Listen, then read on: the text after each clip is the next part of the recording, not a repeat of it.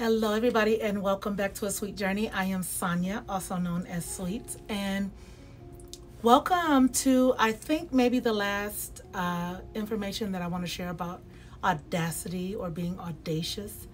There's something really cool about the journey, just reflecting back on all of the things. Week one of this month, I was focused a little bit on kind of finding courage, but I was talking about it from my mom and how courageous my mom had to be when she was faced with having her fourth child and in the middle of getting divorced from my dad and all of that. And so it focused on that. Today I want to talk about finding courage, but kind of where I am with finding courage, but I will get to that in a moment.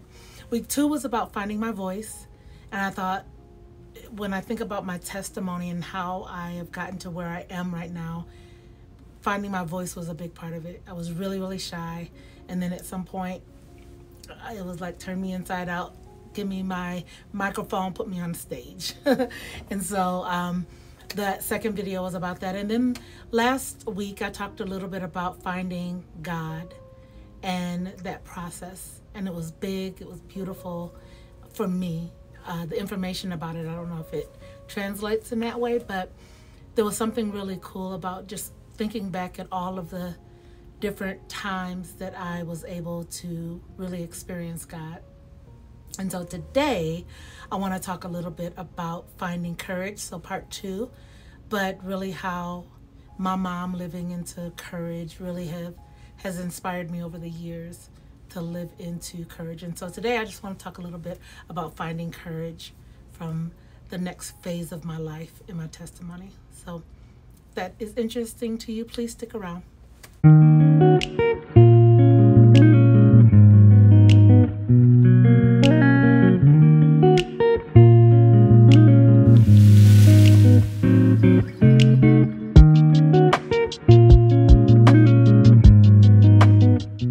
So the last video I talked about how I gave my life to Christ, and I talked about that process. And I think if I just pick back up from where I left off there, I spent the next 25 years of my life, all of my 20s, a portion of my 30s, I think, no, all of my 30s, really immersed in church, in serving the Lord, in leaning into all of the things that were, I think, that build the strength that is my relationship with God now.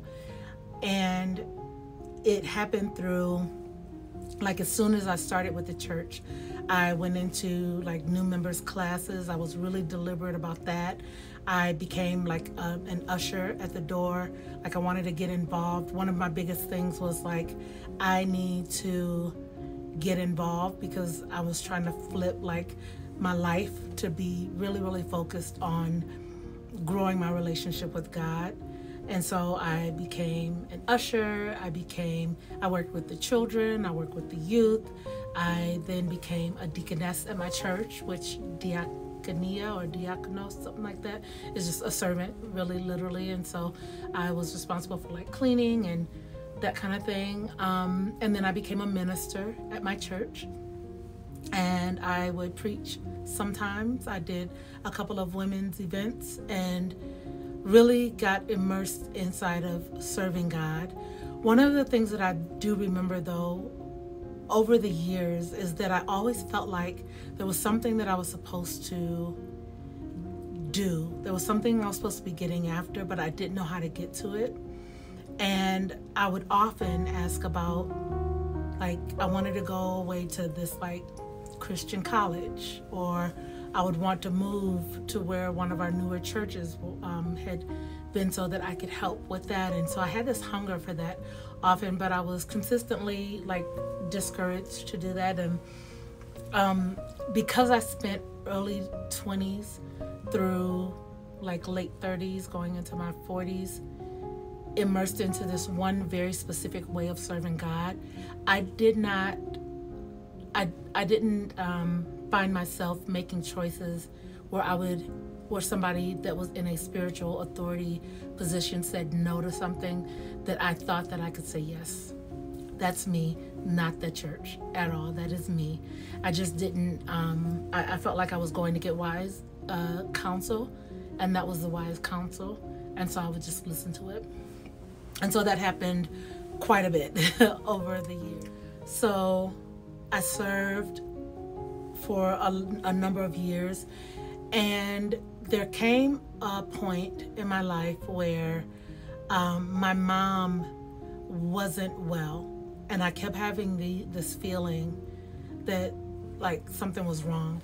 And I would go whenever something was wrong, or whenever something would happen, I would fly to her, and I just had this horrible feeling. And like for a year straight, about 10 years ago, for a year straight, I just kept having this feeling like something's not right. It's amazing, it's been 10 years. But and so one time she was hospitalized, she couldn't breathe, and my siblings and I, we were in Texas, she was in Michigan. And so just consistently, I kept having this feeling. And a couple of times I'd be at lunch or dinner, and I would get this horrible feeling like something's wrong, and I would call, and she was like, no, everything's fine, you know. And then just finally one day I said, do you have a surgery or anything that's happening that like maybe I should know about? I don't know. And she was like, I just had this procedure, it's no big deal, you know. And I was like, okay, great. And so I was working at this company, and I was supposed to go to the corporate office because I had just gotten a promotion to lead a team of people at my job. And I had to go to the corporate office to kind of trade off and provide support to somebody who was taking my tasks.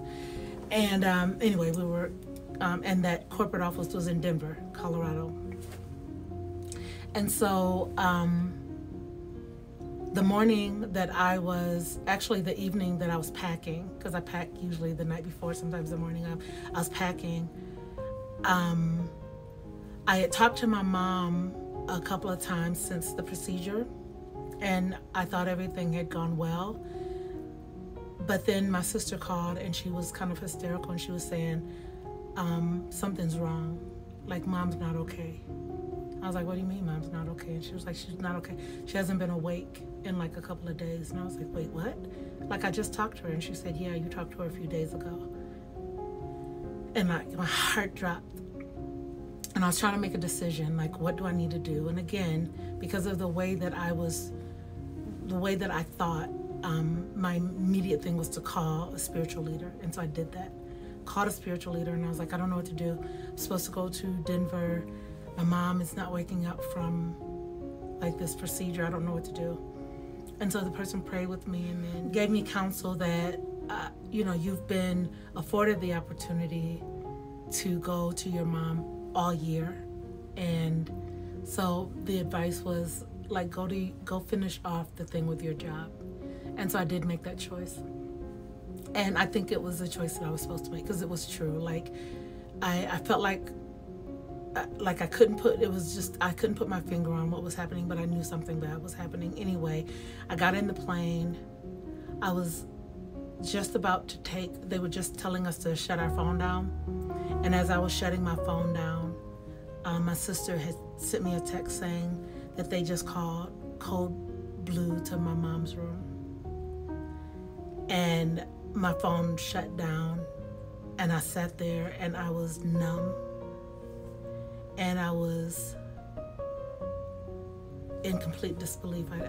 I had no idea how to process what was happening. And the entire flight, I remember I just cried.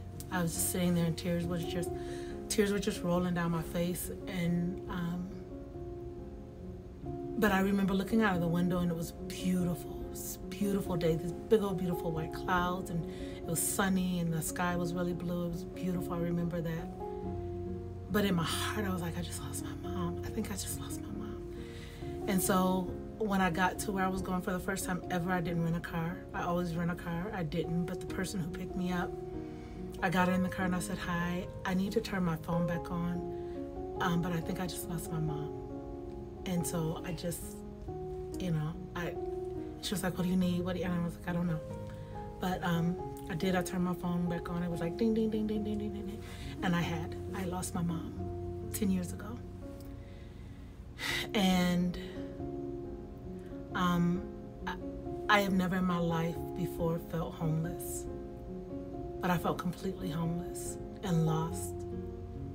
And I had no idea what to do with that.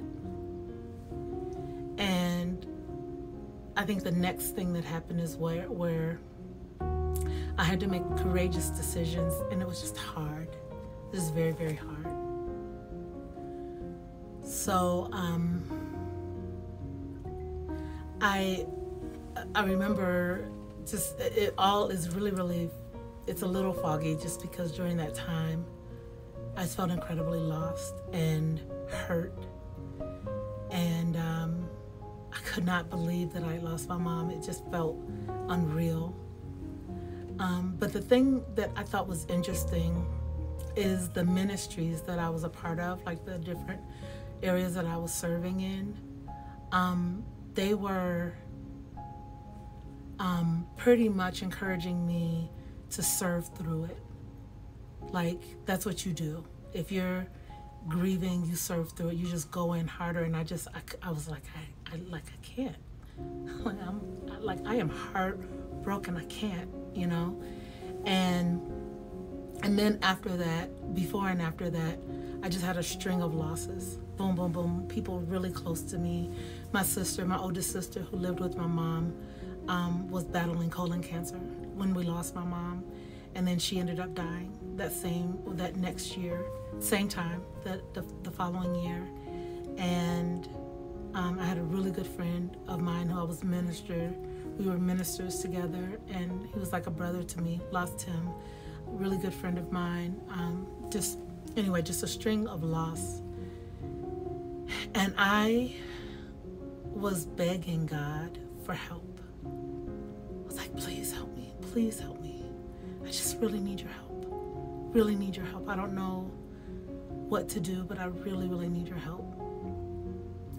And I had this desire to move to Colorado. I remembered every time I would go to Colorado, it just felt really peaceful. Something about it just felt really right. I kept wanting to go, but I knew if I asked to go, the answer was no. And I know whatever judgment you might have about that, I would absolutely keep that to yourself, because this is my testimony where I was. But really wanted to move to Colorado. I had put myself in this really interesting position where I was desperately wanting, for the first time, I feel like in my life, to make a decision that I felt like was the best decision for me. Not the best decision for the ministry, not for anybody else, but the best decision for me. And I made that decision. And it was hardest decision I've ever made in my life.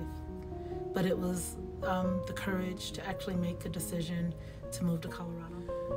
So there's a lot of additional information that I could probably add in that space, but I think more than anything, there are lessons in this space that I just the things that I'm still learning, because I still struggle sometimes. I had people from my church who were telling me that I was walking away from God, people who told me I was walking away from my call, which was very difficult, and just a lot of interesting response to that choice that I was making. And it made it really, really hard. It made it difficult. But one lesson that I learned in that is this. And this is a lesson that I believe like is for everyone. One of the things that God has taught me in this 10 years that I've been here in Colorado is that His choice for me it doesn't have to live in a location. I didn't walk away from that church and then suddenly walk away from my connection to God. And that's really big, because I think that some people think that they do. I did not. And though I think I spiraled for years trying to figure out, like I really did believe that I'd walked away from my call. I'd walked away from the thing that God wanted me to do. The thing that I do know is God is omniscient. He's omnipotent. He's omnipresent. He knows everything. Time is not a constraint to him. My choices don't change his mind about me. I do not believe that.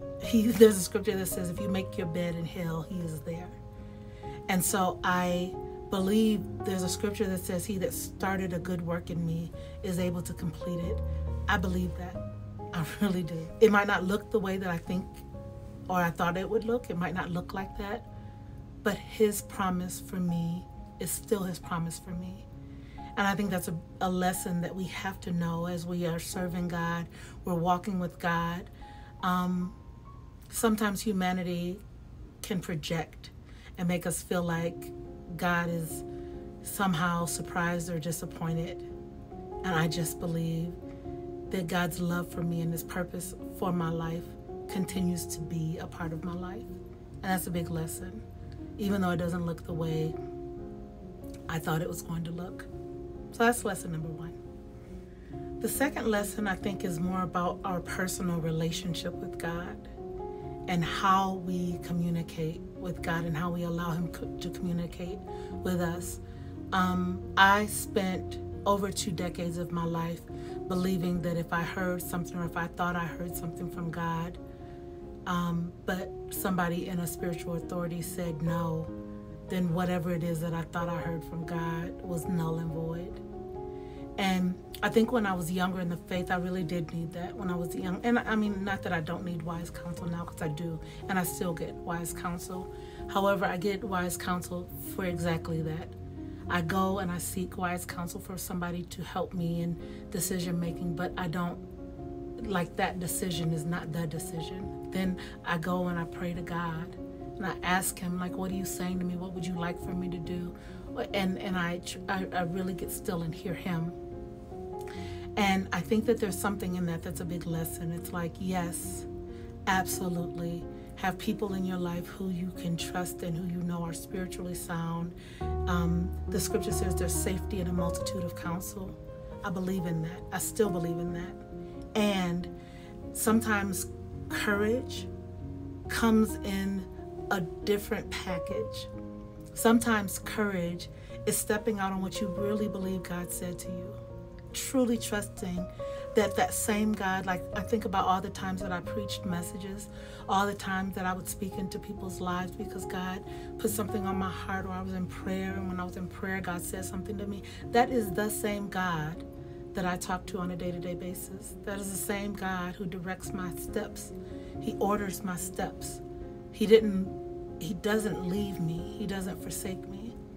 And so courage for me, and maybe for some of you who are watching, is trusting that you can actually hear the voice of God, and you can actually be directed by him, that you are actually commingling with the Holy Spirit, that he can actually help you make decisions. And so this, again, to be clear, it is not take one and do away with the other. No. It is actually taking wise counsel and understanding how you know and hear God and letting those work together and really trusting what God is saying. And there's something in that I think is a lesson. It is a lesson for me. It is incredibly courageous in that I just did not relate in that way. I felt like if a spiritual leader said no to something, that was it. It was no, and that was it. And it's a big lesson, and it's a hard lesson.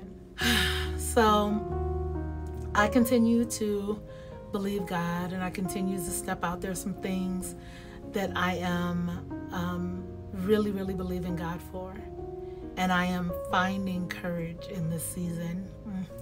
Makes me emotional. I am finding courage to step out and be who God has always called me to be. He already showed me, he already said it, and I'm just finding courage to be authentically, audaciously that person. And my prayer is that you do the same. My prayer is that you don't lose your confidence. Okay, that is that. Thank you all so much for watching. Thank you. If you enjoyed this video, please provide a thumbs up. I really appreciate it, as I am doing this in and of itself is audacious and courageous, just so you know. But please subscribe if you have not. I'd love to hear you if you'd like to leave comments, and I will see you next time. Thank you so much.